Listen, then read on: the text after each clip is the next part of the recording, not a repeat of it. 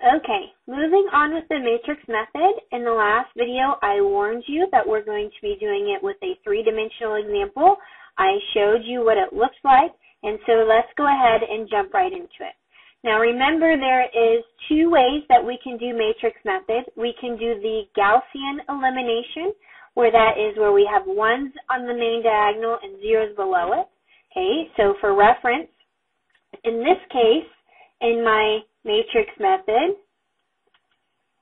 I'm going to have three dimensions. So one on the main diagonal and zeros below it.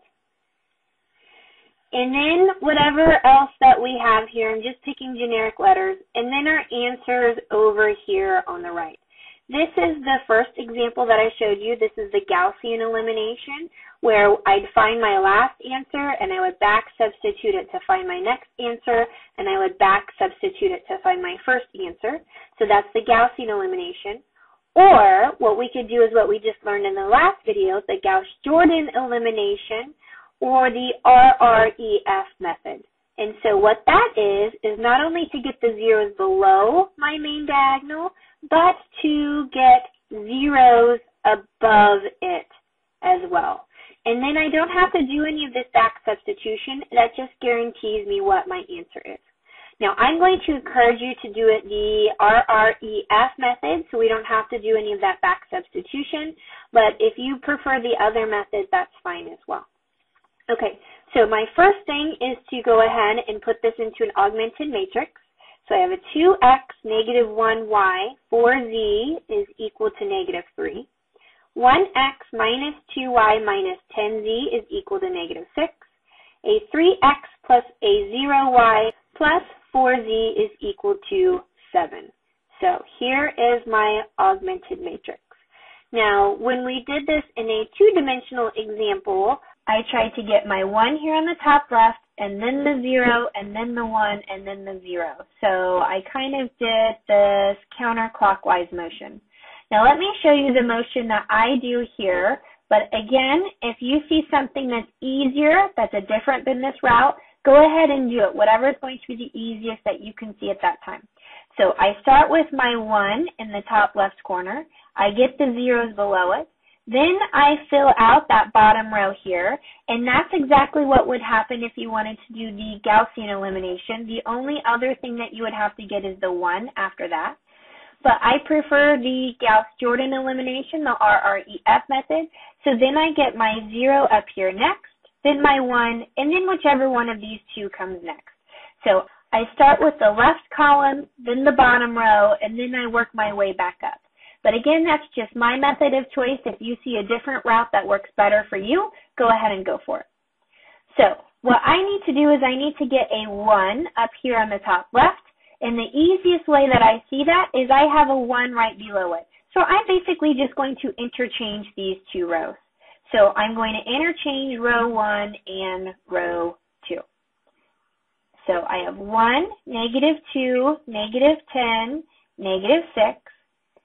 2, negative 1, 4, negative 3, and then my row 3 stays the same. So I've got that one checked off. Now I want to get a 0 below it. Well, anytime I want a 0, that means we eliminate something, so I'm going to compare it to a different row. Well, I'm going to compare it to row 1 because it has that 1 there, and it's going to make my multiplication a lot easier. So if I take a row 1 and I multiply it by the opposite number of what I see, which is 2, and add it to row 2, that can be replaced into my new row 2. So I'm one that have to do scratch work, so I don't do simple mistakes. If I take row 1 times negative 2, that gives me negative 2, positive 4, positive 20, and positive 12. And then I add that to my old row 2. Okay. So my row 1 stays at 1, negative 2, negative 10, negative 6. My new row 2 comes from adding these two rows. Negative 2 plus 2 gives me 0. 4 minus 1 gives me 3. 20 plus 4 gives me 24. And 12 minus 3 gives me 9.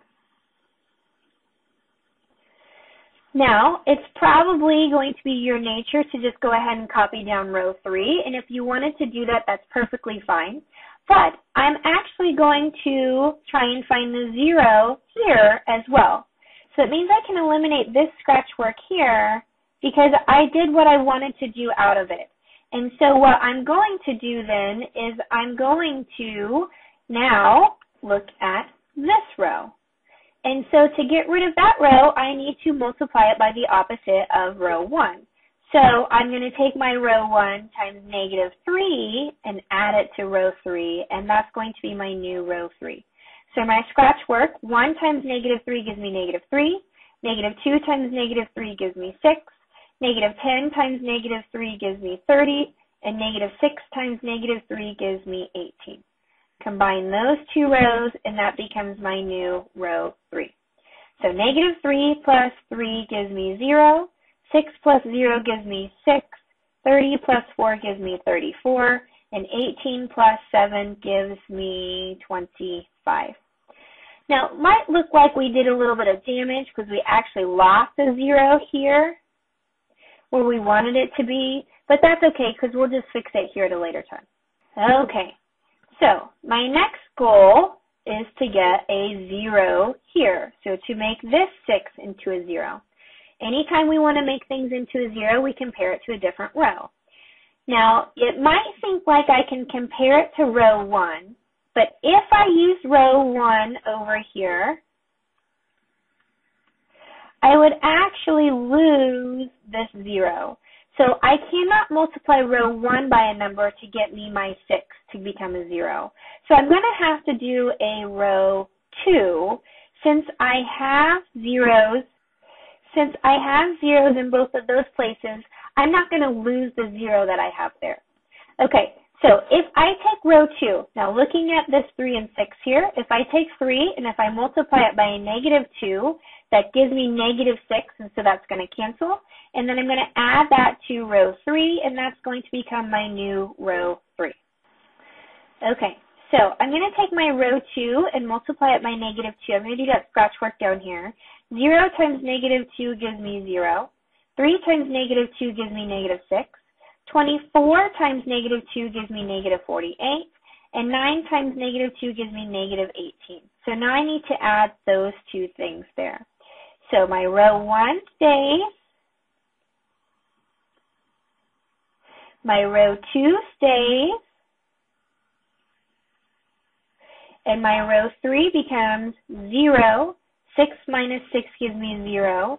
34 minus 48 gives me negative 14. And 25 minus 18 gives me 7. Okay, so if I look at my path here, I've done what I want. Now my next step is to get a 1 where that answer is there, where that number is there. So I want to get a 1 where this number is here. The easiest way to get a 1 is just to divide that whole row by something. So I'm going to take row 3 and I'm going to divide it by negative 14, and that's going to become my new row 3. So row 1 stays the same. Row 2 stays the same. And row 3, negative 14 divided by negative 14 gives me 1. 7 divided by negative 14 gives me 1/2. Again, I have a fraction here. That's my answer. I cannot switch that up. And so now I've almost hit the Gaussian elimination. If you wanted to stop close to here, basically all you'd have to do is switch this 3 into a 1 by multiplying or dividing that row by a 3, and then you could back substitute it all the way up. But I think we can do better than that. So what I'm going to do is I'm going to keep following my path. So my choice next is to get a 0 right above that last 1 that we found. Okay, so I need to get a 0 here. Well, the way to do that is compare it to a different row because I want to eliminate something. Again, if I compared it to row 1, I would lose this 0 here, which I can't do. So I'm going to have to compare it to row 3. So I take my row 3, now looking at this number, if I multiply that by a negative 24, and add it to row 2, that should give me the row 2 that I want. That should give me a 1, or that should give me a 0 where this 24 is. So my row 1 stays the same. My row 3 stays the same. And now I'm going to do my scratch work. Row 3 times negative 24. So 0, 0, negative 24, and negative 24 times negative 1/2 is positive 12. So if I add these two, that gives me 0. 3 plus 0 gives me 3. 24 minus 24 gives me 0. And 9 plus 12 gives me a 21. Okay, so now my next step is to get rid of this 3 and make it a 1. The easiest way to make things 1s is to divide that row by whatever I'm trying to get rid of. So I take my row 2 and I divide it by 3. That becomes my new row 2. So row 1 stays, row 3 stays, and row 2 becomes 0, 1, 0, and 21 divided by 3 gives me 7. So I've got 2 of my answers here. This tells me that my y value is 7, and my z value is negative 1/2. Okay, so I've got this one, and now I have my last 2 to get the zeros up above. You can do these in any order. I haven't really found them to be a preferred method to do one over the other. Okay, so it doesn't really matter. Let's go ahead and make this 2 into a 0 next. So I'm going to do that by comparing it with row 2, because that's the only option I have at this point. So I take row 2 and I multiply it by 2, add that to row 1, replace it with row 1. So if I take row 2 and multiply it by 2, that gives me 0, 2, 0, 14. And then if I add those 2 rows, that gives me 1, 0, negative 10, and 14 minus 6 gives me 8. Row 2 stays the same because I have my answer for that. Row 3 stays the same because I have my answer for that. Okay. My last thing here is to get rid of this negative 10 by comparing it to row 3. So I take row 3 and I multiply it by 10, add it to row 1, and put it back into row 1. So my scratch work of row 3 times 10 gives me 0, 0, 10, negative 1/2 times 10 is negative 5.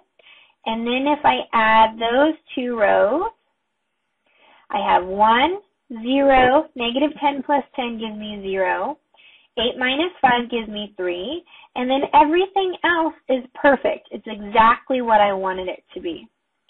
And so if I were to put this back into an equation format, I would have x is equal to 3, y is equal to 7, and z is equal to negative 1/2. Or if I wanted to put this in ordered triple format, I have the answer of 3, 7, negative 1/2. Okay, at this point you're probably questioning, well, why is this a better method? I'm not going to say that it's necessarily a better method, but I'm going to show you why it's very useful in the next video.